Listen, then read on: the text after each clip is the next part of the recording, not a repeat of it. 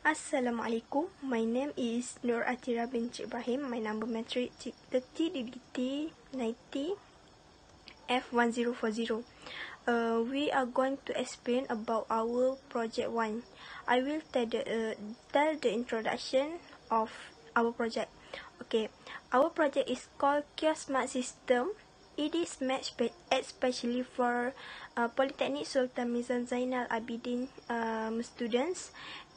Kiosk is known as a service place for PSMZA student or staff to either print their document or buying bus ticket.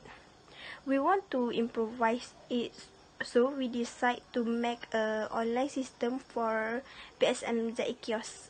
Okay. Process modeling is what the business does know and what should do. Data modeling is what data business need to make system complete. The graphical tool in data and process modeling are context diagram and data flow diagram. Context diagram is a top level of data flow diagram. Context diagram, also known as environment model, it identifies the flow for information. The flow of information between the system and external entities. The entities system is shown as a single process.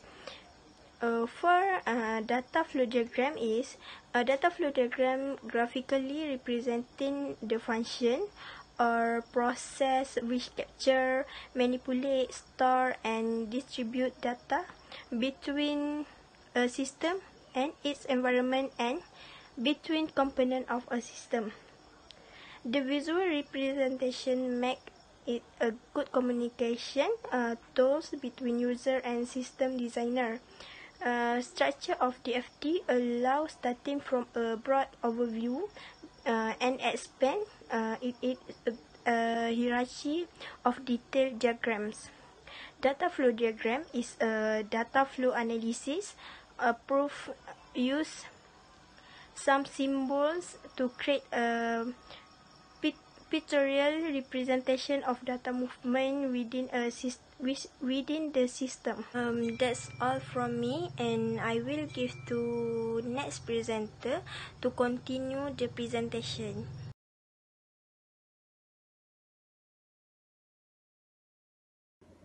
Assalamualaikum warahmatullahi wabarakatuh. My name is ATHIRAH binti ANUAR.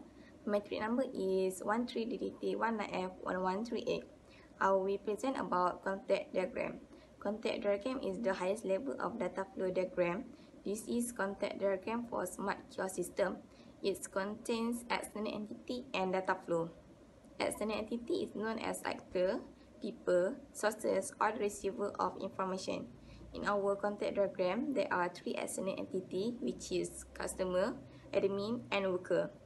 Customer are someone who will use this system. The system has two services, which is printing and ticket bus, so they will choose which service that they want. Worker is the person that will take order and prepare them. They are the in charge of the order. Admin is the person who make the system.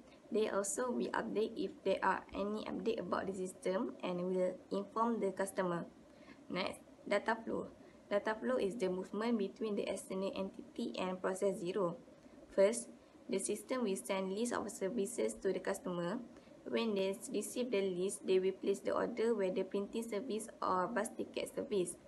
After they place the order, they will confirm the order with the system, and the system will send the order to the worker.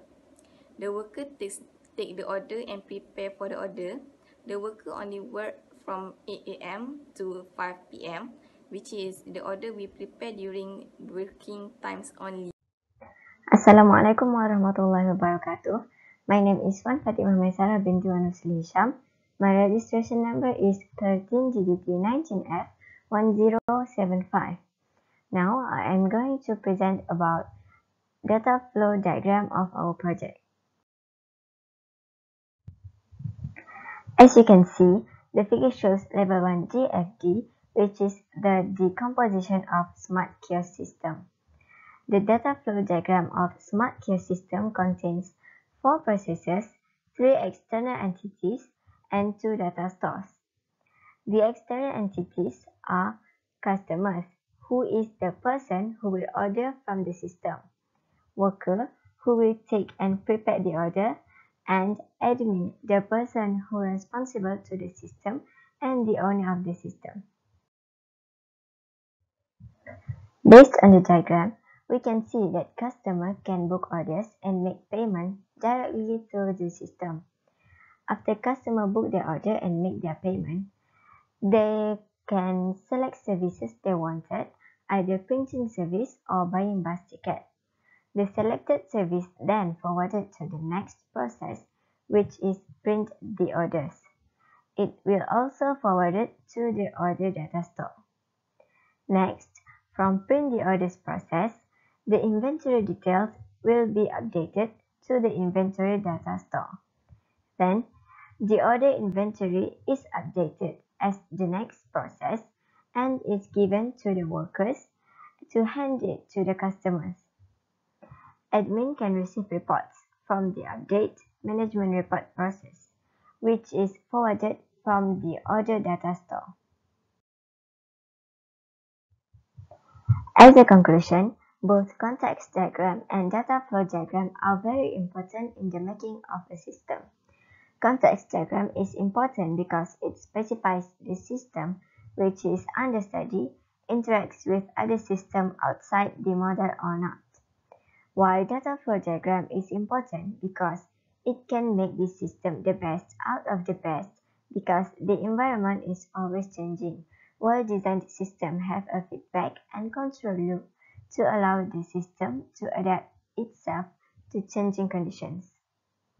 In general, the Smart Kiosk system is very useful because it would make any works done in just a short time and easier. We hope this system will grow not only in PSMZA but also for outsiders which make the same services. Especially in this pandemic caused by the COVID-19, this system will help a lot by making sure people to follow the standard operating procedures. That's all from us. Thank you.